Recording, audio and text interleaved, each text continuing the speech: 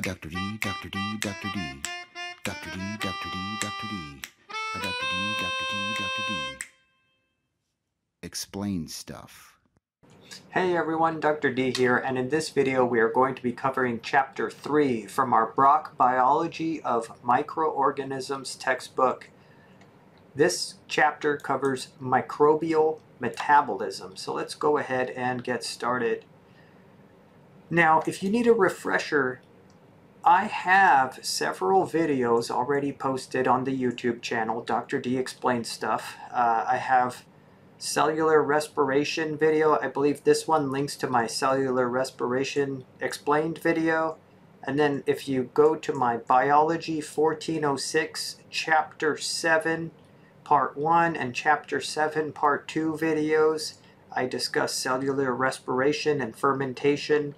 And if you look at the Biology 1406 Chapter 8 video, I have a great refresher on photosynthesis. So because all of you should have covered cellular respiration, fermentation, and photosynthesis in Biology 1406, I'm not going to re-explain all of those concepts. I'm going to assume that for the most part you know these concepts. And if you need a refresher, again, please click on these for that refresher. But let's carry on with this chapter. Some terms to know. Metabolism, this should be a review of 1406 again. It's the sum or totality of the chemical reactions inside of a cell. And this has two prongs. Catabolic reactions, also known as catabolism, where molecules are usually broken down and this releases energy. And anabolic reactions, or anabolism, where energy is usually required to build things up. So again, energy is released in catabolism, energy is required for anabolism. And remember that nutrients are required for growth and for the production of the biomolecules, carbohydrates, lipids, nucleic acids, and proteins. Again, nutrients are required for to produce monomers or precursors of these monomers so that organisms can grow. And microorganisms are no exception. They require nutrients. Some nutrients you need in large quantities. These are called the macronutrients, and some you need in minute or smaller quantities. These are the micronutrients, also known as the trace elements. So here you can see the periodic table of elements, and the elements colored in yellow are the elements that you need in substantial amounts for microorganisms. So you need hydrogen, carbon, nitrogen, oxygen, and so on for microorganisms. And then the essential cations or anions are in salmon color, trace metals are in green, used for special functions, that's lilac, and then you have other elements as well. But one thing I want you guys to realize is that the elements that organisms need an abundance of are carbon, oxygen, and hydrogen, because carbon, oxygen, and hydrogen are required by all of your biomolecules. I have a nice picture here I want to show you real quick. Here you can see your biomolecules. Remember the proteins, the nucleic acids, carbohydrates, and lipids. Notice how proteins require carbon, hydrogen, oxygen, nitrogen, sulfur. Nucleic acids require carbon, hydrogen, oxygen, nitrogen, and phosphorus. Lipids require carbon, hydrogen, oxygen, phosphorus, and carbohydrates, carbon, hydrogen, and oxygen. So obviously these elements are macronutrients. These elements you need an abundance of in order to grow and for cellular division, cell growth, etc. Here's just a table highlighting micronutrients needed by microorganisms. Again, I told you that carbon is required by all cells. This is why we are known as carbon-based life forms. Carbon makes up the backbone of all of our biomolecules. It is essential. Heterotrophs, they obtain their carbon through organic sources. Autotrophs, they obtain their carbon through CO2. I'm going to go through and explain in more detail the nutritional type heterotroph, the nutritional type autotroph. We're going to get there in a little bit. Nitrogen's also required in heavy amounts in organisms. Why? Because it's required by proteins, nucleic acids, other cellular constituents. Other macronutrients include phosphorus. Remember, your phospholipids and your nucleic acids require phosphorus. Sulfur, you need sulfur for your amino acids. There's a couple of amino acids, cysteine and methionine, that require sulfur. And some of the vitamins require sulfur as well as coenzyme A. Potassium is required for activity of the cell. Magnesium is required. Calcium is required. Sodium is required. Iron is required. It's a key component of cytochromes in microorganisms and iron sulfide proteins involved in electron transport. If you remember, in the electron transport chain, you have a lot of iron-containing prosthetic groups or cofactors required for the proper movement of the electrons through the electron transport chain. Growth factors are required. These are organic compounds required by microorganisms in order to grow. Examples are vitamins, amino acids, purines, pyrimidines. And of course, the vitamins in general are growth factors. How do we get these micronutrients and macronutrients into the cell? A lot of times you have active transport involved, where you utilize energy in order to bring in nutrients into the cell. There are three classes of transporters: simple transporters, there are group translocators, and the ABC system. Now moving on to energy classes of microorganisms. So we're going to learn about the nutritional types of microorganisms. These will include chemoorganotrophs, chemolithotrophs, phototrophs, heterotrophs, autotrophs. So let me explain to you what all this means, because based on the nutritional types of microorganisms, you can categorize microorganisms. For example, a photolithoautotroph will obtain nutrients in one way, whereas a chemoorganoheterotroph will obtain its nutrients another way. So these are long, intimidating names. What do they all mean? What is a photolithoautotroph? What is a photoorganoheterotroph? It sounds very long, very intimidating, but what does it really mean? What does this stand for? Well, it all depends on where an organism obtains its carbon, where an organism obtains its electrons, and where an organism obtains its energy. Okay, so let's break it down for you. There's a nice slide that I like to use. Let's break it down this way. Here, let's break it down this way. Heterotrophs versus autotrophs. Here we're talking about where an organism obtains its carbon, the carbon source of organisms. Okay? Heterotrophs obtain their carbon from preformed organic molecules. So for example, sugars, fats, etc. Autotrophs obtain their carbon from CO2, from carbon fixation, CO2 fixation from the air. Did you follow that? So the difference between a heterotroph and an autotroph is where are you getting your carbon. Heterotroph obtains carbon from organic materials, organic molecules such as sugars. Autotrophs obtain their carbons from the air, from carbon fixation. Now let's discuss the difference between phototrophs and chemotrophs. A phototroph and a chemotroph, these are where an organism obtains its energy. Where does an organism obtain energy? A phototroph obtains its energy in the form of light. So it's a light harvester for energy.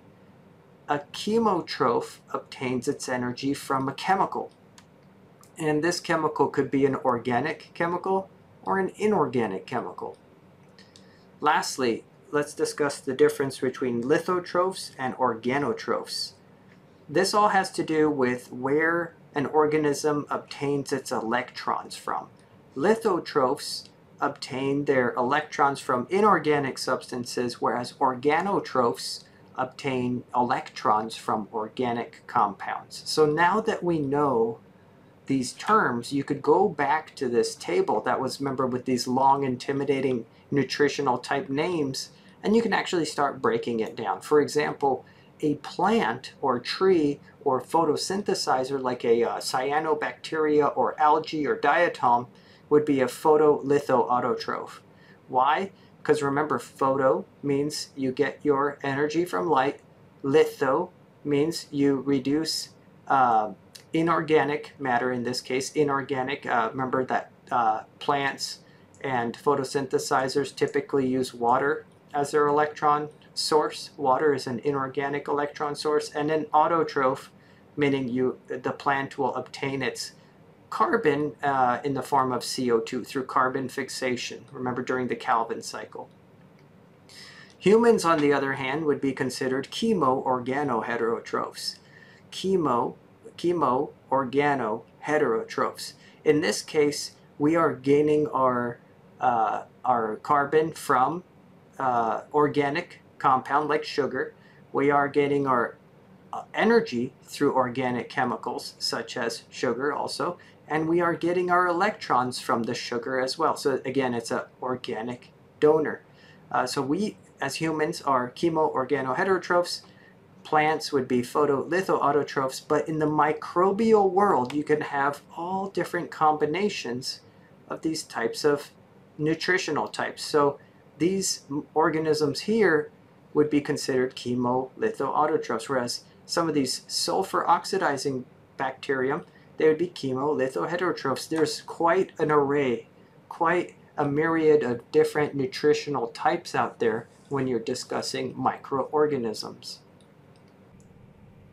Next, let's discuss some catabolism.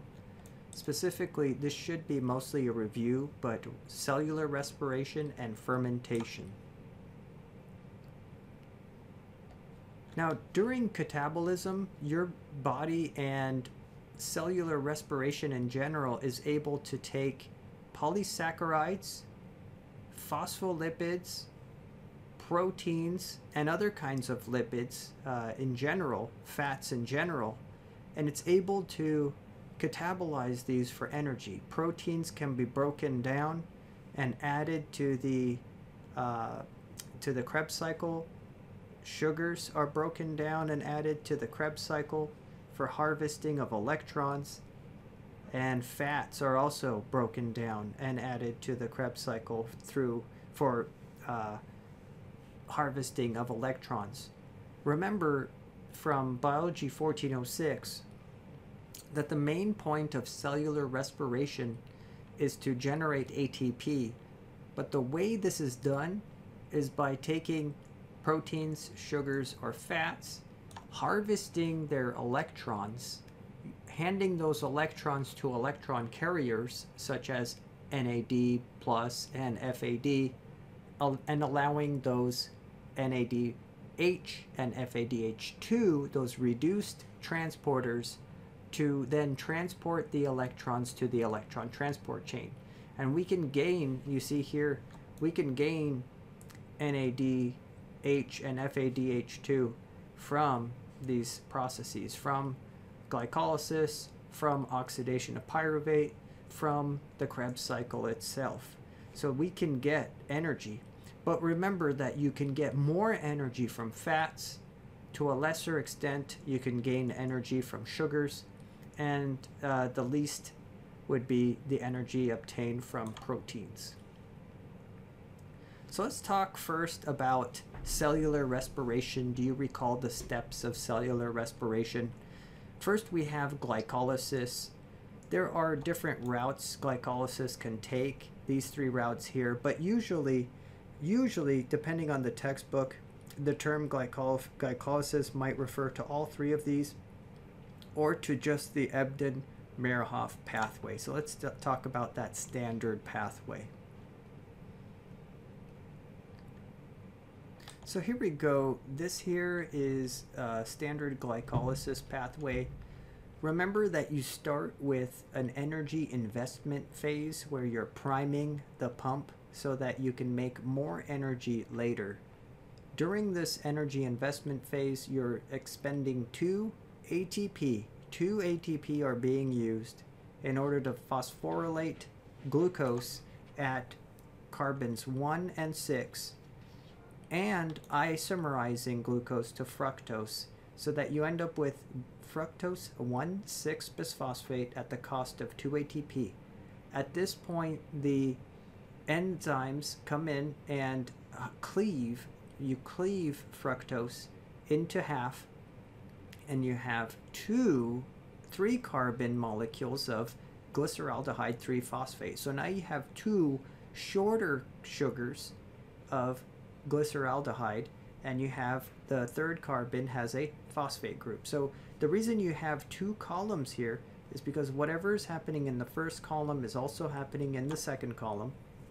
At this point, we can start harvesting electrons. Remember, the whole point of glycolysis and the Kreb cycle is to harvest electrons from this sugar so that, you know, there are hydrogens that you can take from glyceraldehyde 3-phosphate, and it's with the help of an enzyme called NAD+ reductase.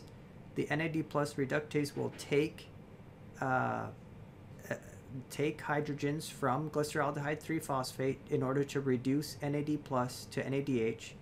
They're also called dehydrogenases, by the way. These are dehydrogenases because they're taking hydrogens from these sugars and handing them to the electron carriers. Remember, nicotinamide adenosine dinucleotide, the electron carrier NAD+. NAD+ is then reduced to NADH. And remember, that's happening twice because we have 2 molecules of glyceraldehyde 3-phosphate. At this point, glyceraldehyde 3-phosphate is also becoming phosphorylated again with an inorganic phosphate. So now we have a doubly phosphorylated sugar called 1,3-bisphosphoglycerate, and we have 2 of those. Now is the payoff phase of glycolysis. We are going to take these phosphate groups from 1,3-bisphosphoglycerate. We are going to transfer these phosphate groups to ADP in order to form ATP. So ADP will be phosphorylated to ATP. Where does that terminal phosphate come from? It comes from 1,3-bisphosphoglycerate. By the way, the process of taking a phosphate group from an organic source, from a molecule like this, a high-energy molecule, the process of transferring a phosphate group to make ATP is called substrate level phosphorylation. Let me read the definition. The formation of high-energy phosphate bonds by phosphorylation, example ADP to ATP, coupled to cleavage of a high-energy metabolic intermediate. That is what substrate level phosphorylation is. See, here, in this case, 1,3-bisphosphoglycerate is your high-energy metabolic intermediate, and you're using that high-energy metabolic intermediate in order to serve as the source of the phosphate group in order to phosphorylate ADP to ATP. So here, the ATP that's made here, this ATP is made by substrate level phosphorylation. So now, obviously, you're left with only 1 phosphate group attached to your phosphoglycerate. So this is called 3-phosphoglycerate.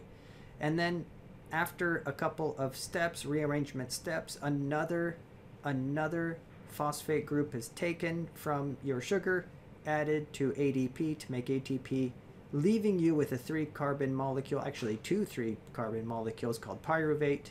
Again, the phosphorylation event that happened here is called substrate level phosphorylation to make this ATP. So 4 ATP were made during glycolysis via substrate level phosphorylation. And also, don't forget, 2 NADH were formed during dehydrogenase activity. So NAD+ was reduced to NADH twice. But don't forget, you expended 2 ATP at the beginning. So at the cost of 2 ATP, you made 4. So we say you netted 2 ATP. The process of glycolysis nets 2 ATP. It also produces 2 NADH, and your glucose becomes oxidized to 2 molecules of pyruvate. And those are the products of glycolysis.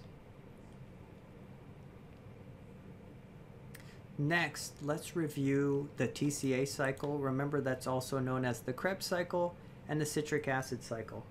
And don't forget, before you actually get to the cycle, you have a half step here called oxidation of pyruvate. Remember in Biology 1406, where pyruvate is oxidized to acetyl-CoA.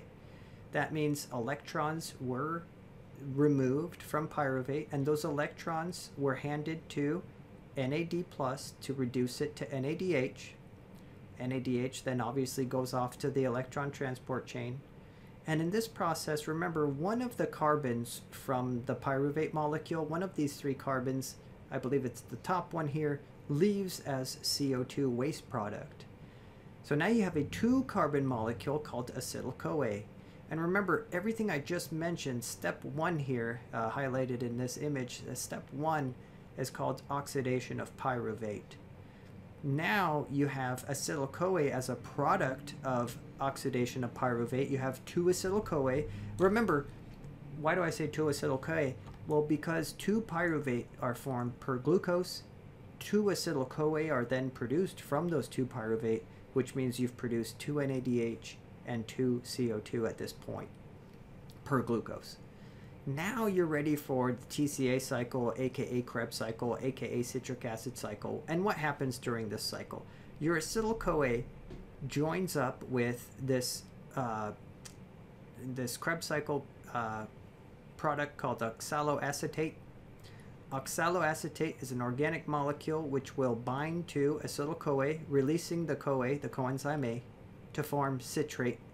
And by the way, citrate is citric acid, and that's why this cycle is called the citric acid cycle, because the first thing you do is to form citric acid or citrate. Citrate is then, you don't need to know every single little step, but citrate is then oxidized after it's, changed to isocitric acid. It is oxidized, so 2 electrons and a proton are given to NAD plus to reduce it to NADH. This releases a CO2 molecule. You then form alpha ketoglutarate. Again, you oxidize alpha ketoglutarate. You give those electrons and a proton to NAD plus to form NADH, releasing another CO2 to form succinyl-CoA.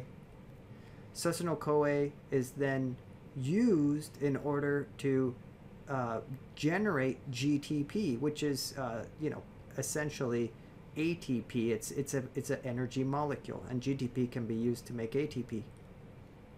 So here, through substrate level phosphorylation, an ATP is made. Next, you're left with succinate. Succinate is oxidized by an enzyme, and those electrons and protons are given to FAD, reducing it to FADH2. You're left with fumarate. Fumarate is then transformed to malate. Malate is oxidized, so the electrons and a proton are given to NAD+, reducing it to NADH.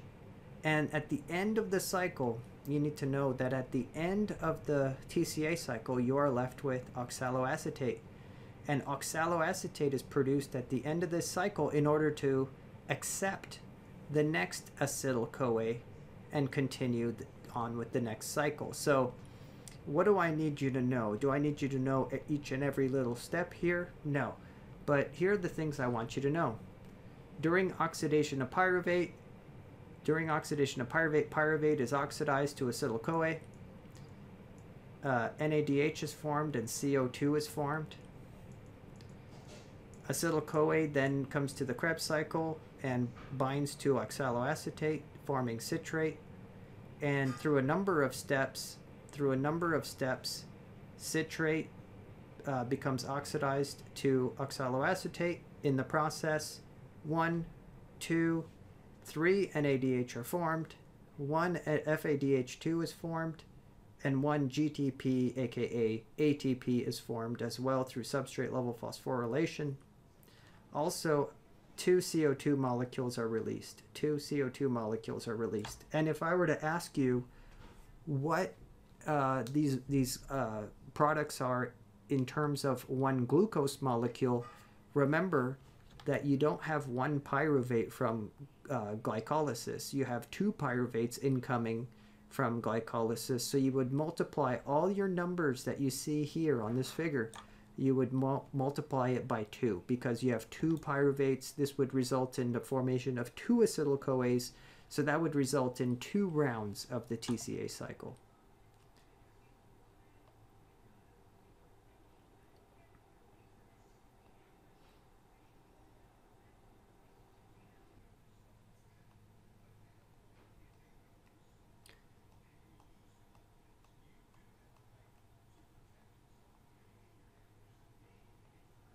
Okay, now let's review the electron transport chain, which comes next. Recall that all of the NADH and FADH2 coming in here, all of the NADH and FADH2 produced during glycolysis, which was 2 NADH, oxidation of pyruvate, which was 2 NADH, and the citric acid cycle, which was 6 NADH and 2 FADH2, all of those NADH and FADH are heading to the electron transport chain. And the electron transport chain is found in the inner membrane of the mitochondria of eukaryotes, but it is found in the plasma membrane of prokaryotes.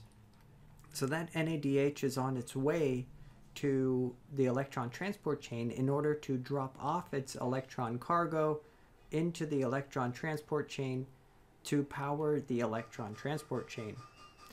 NADH drops off its electrons at complex 1 of the electron transport chain, whereas FADH2, if I were to draw it here, FADH2 drops off its electrons here at complex 2 of the electron transport chain, bypassing complex 1. Those electrons then move through the electron transport chain to the complex 4, where they are picked up by a terminal electron acceptor. And remember, during aerobic cellular respiration, the terminal electron acceptor is oxygen.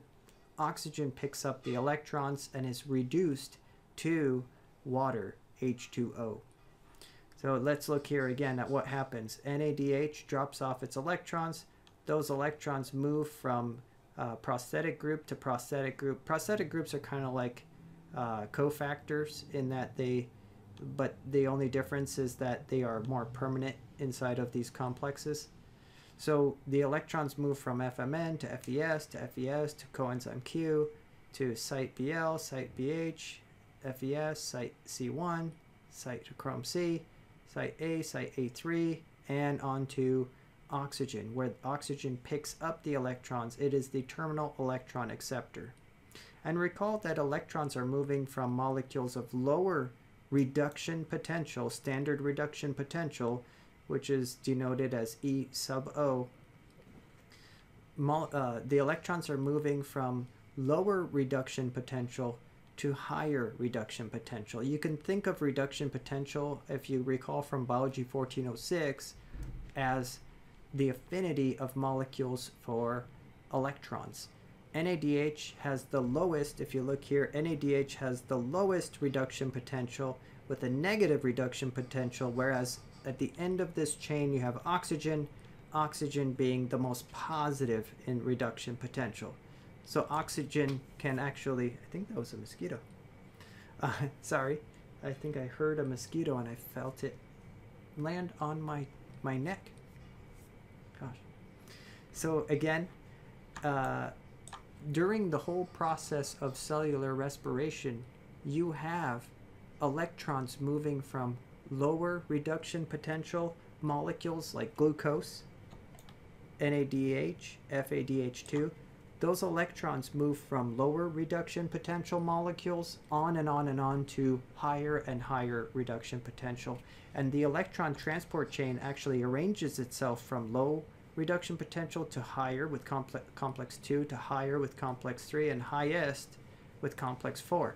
And with the oxygen that comes up as the terminal electron acceptor being the highest reduction potential molecule, it is able to pick up the electrons at the end of the ride. That is why it is a good oxidizer, and it is great for serving as the terminal electron acceptor. So as those electrons move spontaneously through the electron transport chain, remember spontaneous processes such as this flow of electrons down the reduction potential gradient, spontaneous processes release energy. Remember, exergonic reactions release energy. That energy can be coupled to an endergonic reaction that requires energy, such as active transport. Protons are actively transported through complexes 1, 3, and 4. And the energy provided for active transport is the spontaneous process of electron flow. Isn't that cool? So electrons flow spontaneously, spontaneous processes release energy. That energy is used to power these pumps. Proton pump 1, proton pump 3, proton pump 4. Pump protons actively. This creates a high proton concentration either in the intermembrane space of a mitochondria or outside of the cell in a prokaryote.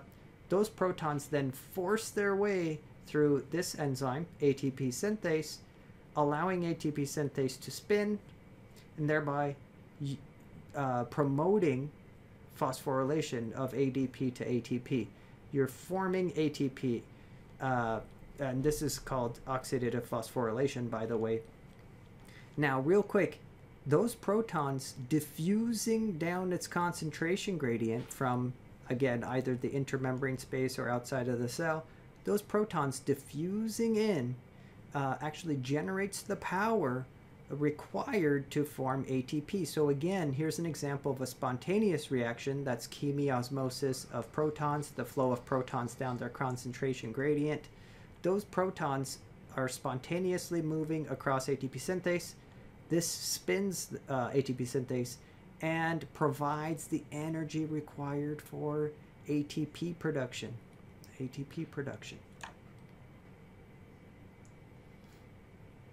Now, next, let's discuss how during oxidative phosphorylation, during ATP production with oxidative phosphorylation, the third and final step of cellular respiration, let's discuss the PO ratio. Now, the PO ratio has to do with how many ATP are formed per NADH oxidized or per FADH2 oxidized. Let's look at here. Every time NADH drops off its electrons, those electrons move through the electron transport chain, thereby pumping protons. The question is, how many protons are pumped? How many ATP is made? And so the answer is, every time NADH drops off the electrons, 10 protons are pumped, 10 protons are pumped, and then it takes 4 through chemiosmosis and to transport ADP to the ATP synthase, it takes 4 to make an ATP. So by that math, 10 protons pumped, it takes 4 to make ATP. The answer for the PO ratio of NADH would be 10 over 4 or 2.5. Does that make sense? Next, let's talk about the PO ratio of FADH2. FADH2 drops off its electrons here. It bypasses pump 1. So every time FADH2 moves through the electron transport chain, because you're bypassing pump 1, only 6 protons are pumped. And remember, it takes 4 to form ATP. So in this case, the PO ratio of FADH2 is 6 protons pumped divided by 4 protons to make ATP, so 1.5. Did you follow that? So the PO ratio of NADH is 2.5, and the PO ratio of FADH2 is only 1.5. And again, if any of this is not making sense or unclear, remember, this is everything I have talked about cellular respiration so far, with glycolysis to oxidation of pyruvate to Kreb cycle to oxidative phosphorylation and chemiosmosis and PO ratios, was all review from Biology 1406. So watch those videos that I highlighted earlier in the chapter, and those will help you to really understand and grasp this material. So with that, actually, let's take this opportunity to take a quick little break time with Gizmo and Wicket, and we'll be right back to finish this chapter.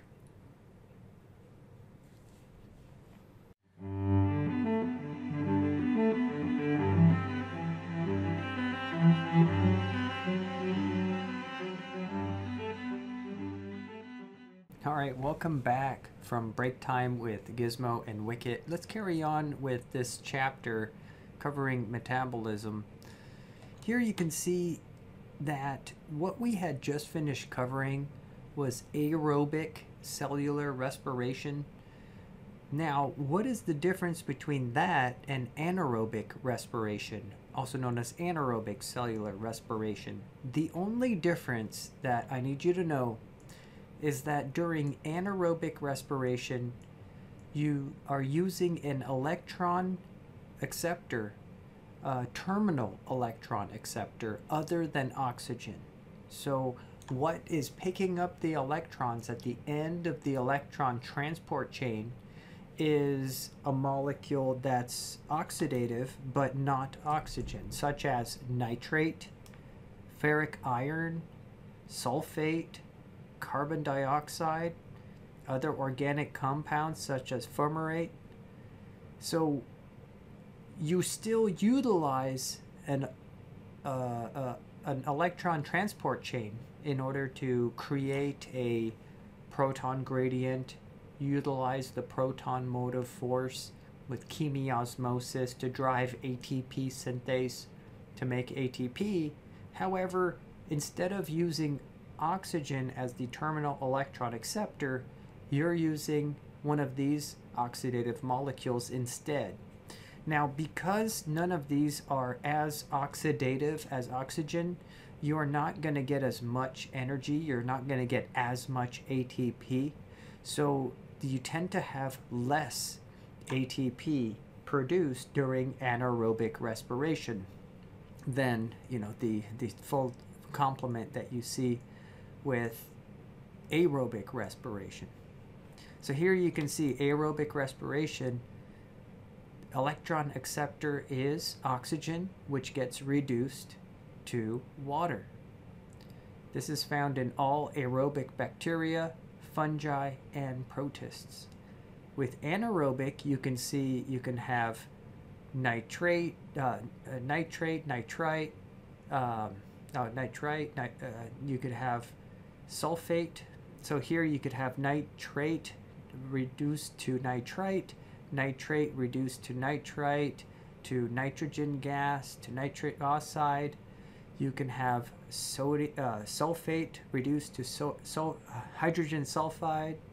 You can have carbon dioxide reduced to methane. So you get it. You can use all of these different electron acceptors, which are electronegative. They have a very high reduction potential. Remember, E sub O, and these electron acceptors are reduced during the process of electron transport at the end of the electron transport chain. And again, what did I say? These have less energy yields because the reduction potential of these acceptors are less positive than that of oxygen. Now let's discuss fermentation. We've discussed aerobic respiration, anaerobic respiration. Now let's discuss fermentation, which is its own thing. Let me explain something real quick. You see here, during oxidative phosphorylation, the third part of cellular respiration, the last part of cellular respiration, in order to keep the electron transport chain moving, you need a terminal electron acceptor to pick up the electrons at the end of the electron transport chain. And remember, oxygen becomes reduced to water. Now, what if you don't have enough terminal electron acceptor? So for aerobes, the terminal electron acceptor is oxygen. What if you don't have enough oxygen? Or if you're an anaerobic respirator, what if you don't have enough sulfate or nitrate? What if you don't have a terminal electron acceptor available? Well, that is when you switch to fermentation, okay? Anaerobic respiration and fermentation, I need you to know that they are not the same thing. During anaerobic respiration, what that means is you have a different terminal electron acceptor picking up the electron, something other than oxygen. During fermentation, which is an anaerobic process, but it is not anaerobic respiration, that's when you don't have enough terminal electron acceptor, regardless of what its identity is. What that means is you shut down the electron transport chain, thereby you shut down oxidative phosphorylation. You shut down, let's go back. You shut down the Kreb cycle. You shut down the Kreb cycle. You shut down oxidative phosphorylation, or oxidation of pyruvate. You shut down oxidation of pyruvate. And the only thing that continues to chug along is glycolysis. So, again, during fermentation, which is an anaerobic process, but it is not anaerobic respiration, you have only glycolysis. So you can see here, this is glycolysis. You start with glucose and you end with pyruvate during glycolysis. In the meantime, you produce 2 NADH. You also produce 2 ATP, which they have not denoted here. And you cannot move on to the Kreb cycle. You cannot move on to the next step, which was actually oxidation of pyruvate. You can't move on to the Kreb cycle. You can't move on to the electron transport chain. And the reason being that those are shut down. And the only thing that's continued to go is the glycolysis process. So here's the issue. Remember this from 1406, that during glycolysis you are reducing NAD plus to NADH, and the more this occurs, the more you deplete your stores of NAD plus. All of it becomes reduced to NADH. So you need a way to oxidize NADH back to NAD plus. Normally, that's not a problem because NADH heads over to the electron transport chain. NADH reduces the electron transport chain, and that's how you get oxidized back to NAD plus. However, remember, during fermentation, you don't have a terminal electron acceptor, and that's not an option. So your NADH starts to accumulate, and your NAD plus starts to deplete. So to prevent you from running out of NAD plus, because the cell doesn't have an infinite amount of NAD plus, so it needs to regenerate NAD plus, what occurs during fermentation is that you need to oxidize NADH. And the way to do that is to oxidize a product, a downstream product of glucose processing. So in you and I, we do it this way. We take our NADH and we actually reduce, we give the H's, we give the 2 electrons and a proton. We reduce pyruvate to lactic acid, also known as lactate. That generates NAD plus for us, which can cycle back and collect more electrons from glucose, oxidizing glucose to pyruvate.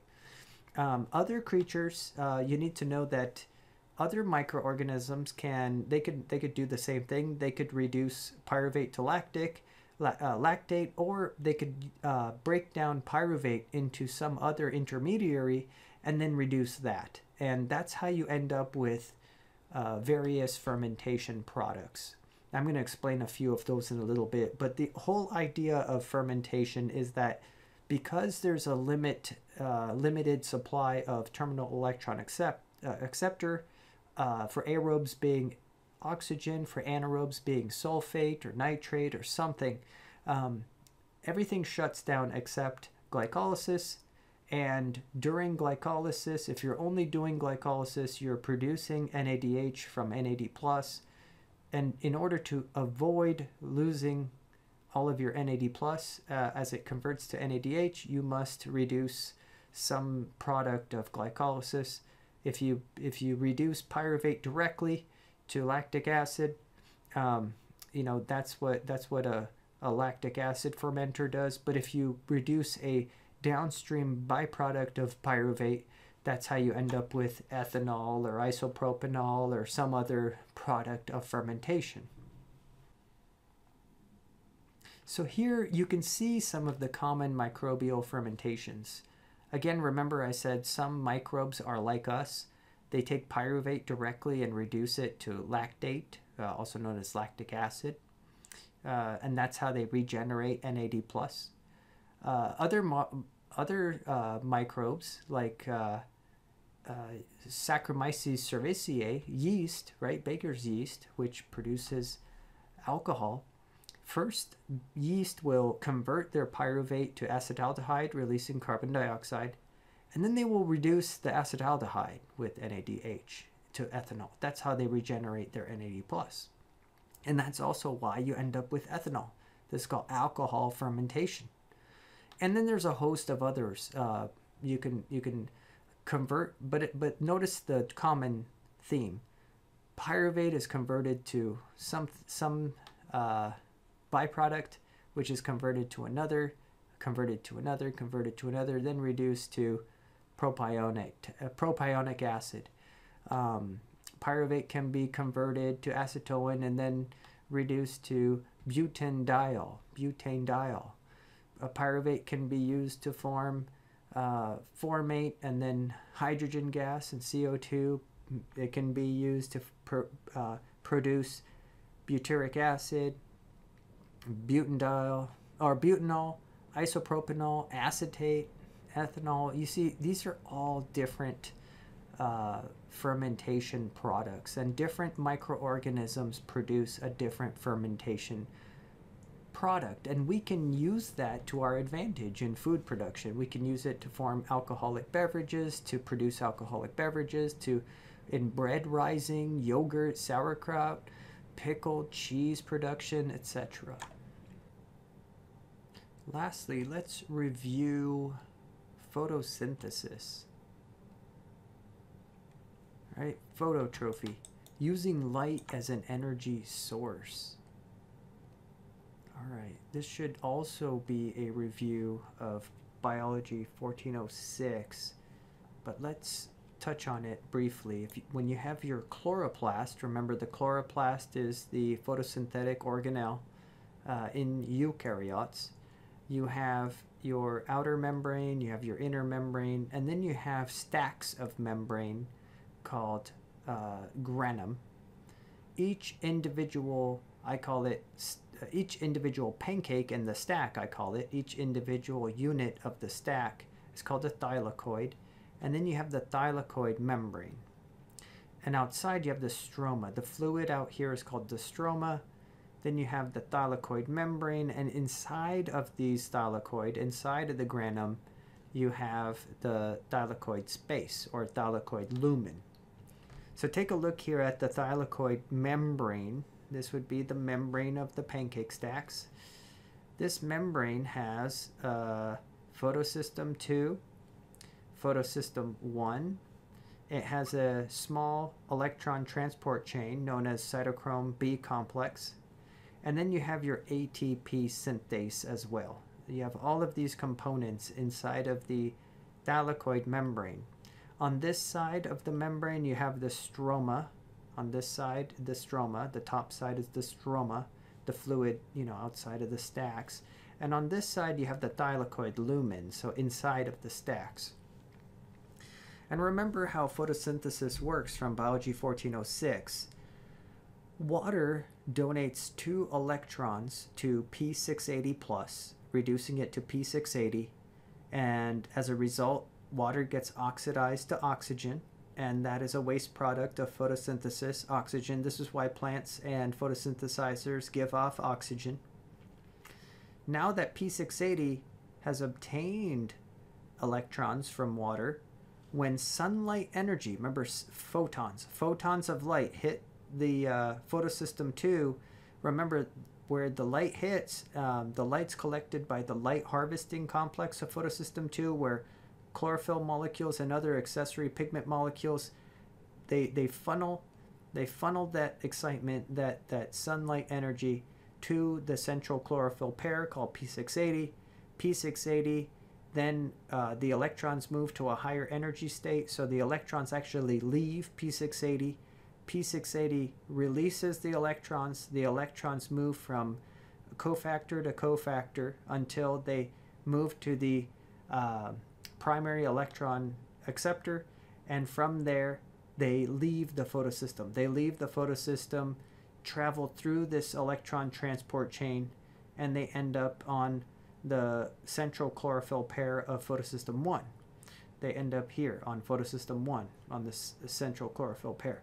And one thing you should realize is as the electrons moved through this electron transport chain called cytochrome B complex, that was a spontaneous movement of electrons that released energy. That process of electron flow released energy. And the cytochrome B complex utilized that energy in order to actively pump protons into the lumen, the thylakoid lumen. So protons were actively transported from the stroma into the thylakoid lumen, and thereby you produce a high concentration of protons in the thylakoid lumen or thylakoid space.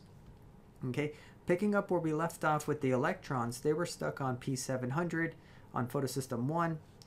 Again, photons of light strike pigment molecules in the light harvesting complex of P700. That excitement, that energy reaches P700. P700 then releases electrons because remember that these central chlorophyll pairs act like a reduction potential switch. They have a very positive EO reduction potential when they are oxidized, and they have a very negative reduction potential once they are reduced and once that the photon energy reaches them as well. So once they're energized by photons of light and they're reduced, they will switch to a negative reduction potential, releasing the electrons. The electrons move to a pyridine nucleotide reductase. And basically this is your NADP plus reductase. That's normally known as NADP plus reductase. The electrons are given to NADP plus, and NADP plus is reduced to NADPH. And that is a product of the light reactions of photosynthesis. Now keep in mind, you also built up a lot of proton concentration in the thylakoid lumen. Those protons will flow through chemiosmosis, generating a proton motive force through ATP synthase, thereby spinning ATP synthase and providing the energy for ATP synthase to produce ATP by phosphorylating ADP with an inorganic phosphate. All right, and this process, by the way, is known as photophosphorylation. So again, what you needed for photosynthesis, these are the light reactions of photosynthesis. What you needed was water, and you needed photons of light, and I guess you also needed NADP plus. Then, as products of the light reactions of photosynthesis, what did you produce? You produced the waste product oxygen, you produced NADPH, and through production of a proton gradient, you were able to produce ATP via photophosphorylation. So those are your products of the light reactions of photosynthesis. And then recall, Calvin's cycle comes next during photosynthesis. These are known as the dark reactions, or the Calvin cycle in general. but recall that they can occur in the light or the dark. Here, carbon fixation is occurring. Carbon fixation. What does that mean? CO2 is being taken out of the air, just out of the air. CO2 is taken out of the air, and in this amazing process, this enzyme Rubisco, the enzyme Rubisco, joins carbon dioxide with this organic molecule called ribulose bisphosphate, or RUBP, to produce this short-lived intermediate, and then that short-lived intermediate gets cleaved into 3-phosphoglycerate. And so what have you done? You have captured CO2 from the air and you've fixed it to an organic molecule, a solid organic molecule. It's fascinating. So this is how you've captured carbons. You've captured carbon and oxygen. Next, with help from ATP that we have formed through the light reactions of photosynthesis, with the help of ATP, we can reduce our captured carbon and oxygen. We can reduce it and hand over hydrogens from NADPH, which was also formed during the light reactions of photosynthesis. So these H's are being given to this organic molecule, 1,3-bisphosphoglycerate, and we've formed glyceraldehyde 3-phosphate, which then goes on to form glucose, and other organic compounds. So again, what did we do? We took CO2 out of the air with the help of the enzyme Rubisco. That CO2 is added onto RUBP, ribulose bisphosphate, and then with the help of ATP and NADPH from the light reactions of photosynthesis, we were able to form sugars.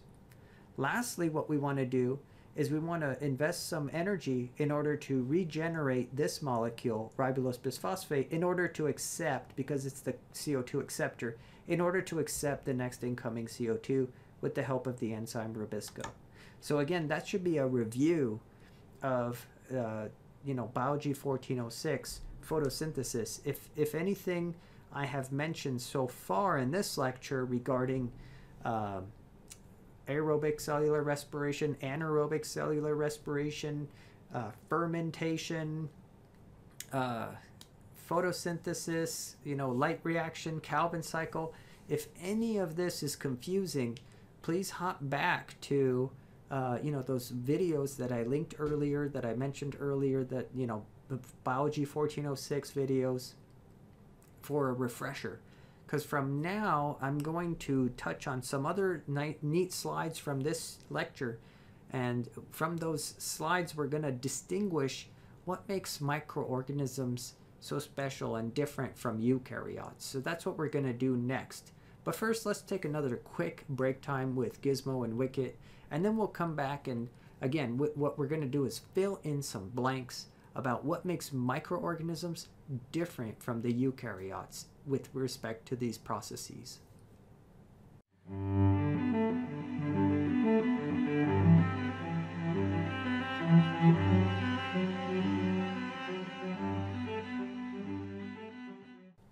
Welcome back from break time with Gizmo and Wicket. Like I said before the break, what we're going to do now is highlight some important differences between prokaryotes and eukaryotes with respect to metabolism. And one is this is fascinating. Recall that in eukaryotes, the proton motive force is used in the mitochondria to produce ATP with ATP synthase. But in prokaryotes, take a look. The proton motive force is used not just to produce ATP with ATP synthase, but it can be used to drive bacterial flagella rotation, and it could be used for active transport. Why is this? Well, let me show you. In prokaryotes, okay, here, take a look here. In prokaryotes, what you have, recall, is the electron transport chain is in the plasma membrane. This is the plasma membrane of a prokaryotic cell. And here you would have the cytoplasm, and out here you have the environment around the cell. Now, look what happens. The protons are being pumped from inside of the cell out. So the proton gradient is higher outside of the cell versus inside of the cell, and chemiosmosis occurs through the plasma membrane, but not through the membrane itself, through ATP synthase.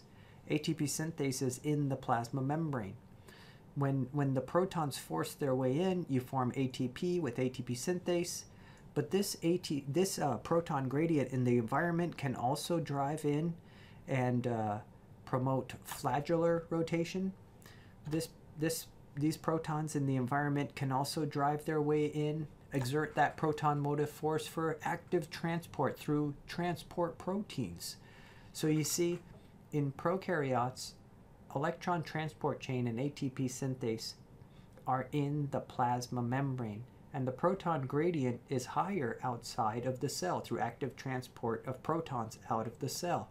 Those protons return into the cell through chemiosmosis, exerting a proton motive force, and that proton motive force is used for ATP production with oxidative phosphorylation, flagellar rotation, and other types of motility, and for active transport of nutrients into the cell. Isn't that fascinating? So that's one key difference I want you to know about how this process works of chemiosmosis and proton motive force between prokaryotes and eukaryotes. Let's go on to the next main concept that I want you to know that's different between prokaryotes and eukaryotes. Okay, here's another area I would like you to focus in on, and this is with regard to chemoheterotrophs and how they utilize respiration or fermentation and what they gain from each. So remember, aerobic respirators are like you and me. These are creatures that undergo cellular respiration with the help of the electron transport chain, and oxygen is their terminal electron acceptor. Now, what you need to know is that some microorganisms do not undergo aerobic respiration. Remember, some can undergo anaerobic respiration, which, remember, this is very important that you remember that anaerobic respiration still entails glycolysis, oxidation of pyruvate, Kreb cycle, and the electron transport chain. However, the terminal electron acceptor is some molecule that's not oxygen. So sulfate, nitrate, CO2, fumarate, etc.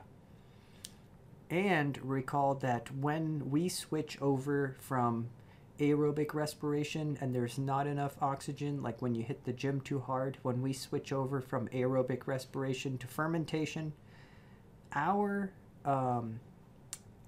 fermentation product is lactic acid, right, or lactate. Whereas other organisms might have the products ethanol, isopropanol, etc. There's many different fermentation products. And I don't know if I mentioned it before, but recall that fermentation involves only glycolysis, so only 2 ATP are formed. And then remember that during aerobic respiration, you have, depending on what textbook you follow, but you can have 32 ATP formed through aerobic respiration, and anaerobic respiration, it's usually less. It's less than 32 ATP formed, but you know, it's nowhere near the only 2 ATP that's formed during fermentation. So the best for ATP production per glucose is aerobic respiration, followed by anaerobic respiration, and the worst would be fermentation, coming in at only 2 ATP formed. So let's move on to the next concept I want you guys to understand. Okay, I did want to touch on this slide. It had to do with anabolism instead of catabolism, which we've been talking about, building stuff. This is part of biosynthesis. Alpha ketoglutarate and oxaloacetate are parts of the citric acid cycle, and these are precursors. They can be used as precursors for several amino acids, And your oxaloacetate can also be converted into phosphoenol pyruvate, which is a precursor for glucose. Succinyl-CoA can be used for synthesis of cytochromes, chlorophyll, other tetrapyrrole compounds, and acetyl-CoA is necessary for fatty acid biosynthesis. So you can see where some of the precursors are for some of the molecules that are built inside of the cell. Also, I wanted to touch on this, the Glyoxylate cycle. The Glyoxylate cycle utilizes the citric acid cycle intermediates such as citrate, malate, fumarate, and succinate, which are common products that can be readily catabolized through the citric acid cycle. So you could take these acetate, malate, succinate, etc., and you can use them either in biosynthesis or you can use them in the citric acid cycle in order to gain energy from them, to oxidize them and use them in the COC, the citric acid cycle. So let's move on to the next concept that I wanted to touch on. Okay, cool. So we touched on the electron transport chain, followed by ATP synthase. This one would be from the mitochondria of a eukaryote, for instance. But how would the electron transport chain, how would this process be different in prokaryotes? And that's what's explained here. Bacterial and archaeal electron transport chains. Again, these are located in the plasma membrane. Some resemble mitochondrial electron transport chain, because remember, mitochondria actually came from early bacterium once upon a time. That's their origin story, so it's no wonder that some bacteria have a ETC symbol similar to current mitochondria, but many are different. How are they different? They could have different electron carriers, they could be branched, they could be shorter, or they might have a different PO ratio. And recall, we discussed the PO ratio. The PO ratio of NADH was 2.5 ATP per NADH, and the PO ratio of FADH2 was 1.5 ATP per NADH. And if we use those PO ratios, we can actually count out the 32 net ATP for cellular respiration, aerobic cellular respiration, that is. Because look here, during glycolysis, you formed 2 net ATP, but you also formed 2 NADH. And recall, those 2 NADH will travel to the electron transport chain, where these 2 NADH will ultimately yield you 5 ATP. Why? Because remember the PO ratio, each NADH yields 2.5 ATP. So 2 NADH will yield 5 ATP. So total from glycolysis, you are going to net 7 ATP, 2 via substrate level phosphorylation directly there in glycolysis, and 5 subsequently through oxidative phosphorylation at the electron transport chain, or after the electron transport chain. And then do you remember there was a half step here where pyruvate got oxidized to acetyl-CoA called pyruvate oxidation? During pyruvate oxidation, no ATP was created directly, but 2 NADH was created. Those 2 NADH travel to the electron transport chain. They pick up the electrons, they drop off the electrons, and those electrons ultimately yield 5 more ATP, again, because 2 times 2.5 PO ratio is 5 ATP. So now you've got 7 plus 5, 12 ATP from your glucose molecule.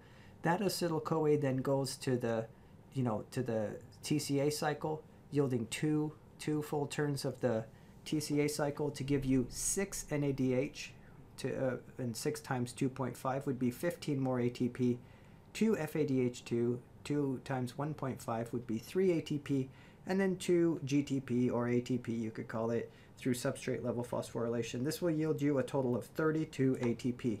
So the net aerobic yield for prokaryotes is 32 ATP. And here's one more difference I'd like you to know. Your textbooks would talk about how eukaryotic aerobic respiration would yield 30 ATP, whereas prokaryotic aerobic respiration would yield 32. Do you know why? Well, because you need to utilize 2 ATP to get pyruvate into the mitochondria in eukaryotes.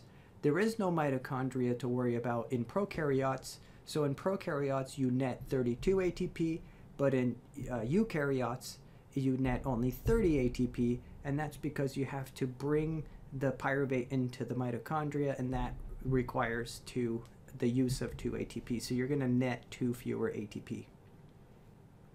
All right, so how are fats broken down? I did want to touch on how lipid catabolism works. How are triglycerides or fats broken down? They are a common energy source. Well, they're hydrolyzed to glycerol and fatty acids. Remember that a fat is composed of a glycerol head with 3 fatty acid tails. The enzyme lipase can cleave those fatty acid tails from glycerol. Glycerol can be degraded with the glycolysis, the glycolytic pathway, and the fatty acids are oxidized via beta-oxidation pathway, where during the beta-oxidation pathway, 2 carbons are released from the fatty acid tail at a time and then fed into the citric acid cycle for further oxidation and release of or harvesting of hydrogens to feed into the electron transport chain for ATP production. Okay, and one more difference I wanted you to know about was during phototrophy, which means using light as an energy source. There are photoautotrophs and photoheterotrophs. Photoautotrophs, these behave like plants and trees, algae, the eukaryotes. These use ATP and CO2 for biosynthesis, whereas photoheterotrophs use ATP and organic carbon for biosynthesis. Here you can see kind of the difference between the two. During chlorophyll-based phototrophy, light is used for energy. The light is harvested, by these pigment molecules, chlorophyll or bacterial chlorophyll.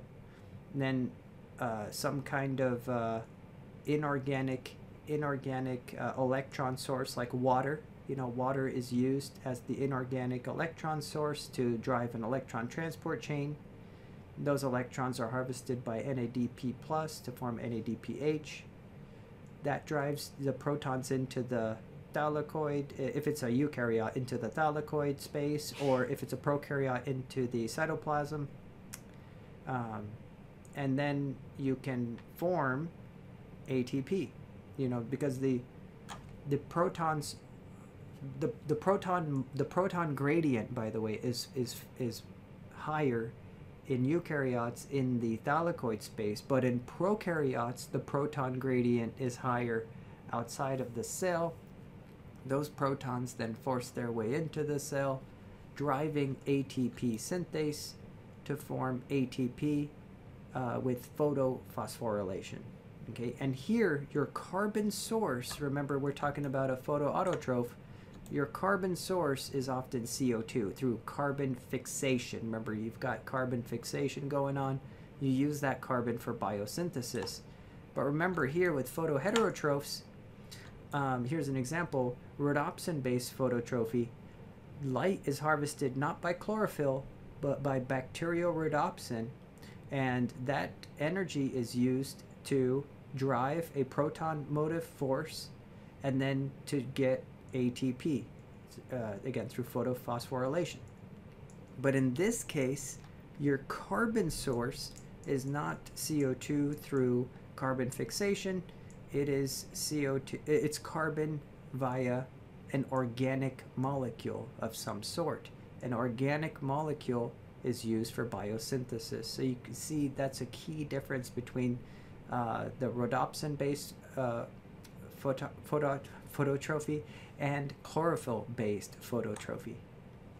All right, and as your final note from this chapter, the light reaction in anoxygenic photosynthesis. So in anoxygenic photosynthesis, oxygen is not produced during photosynthesis.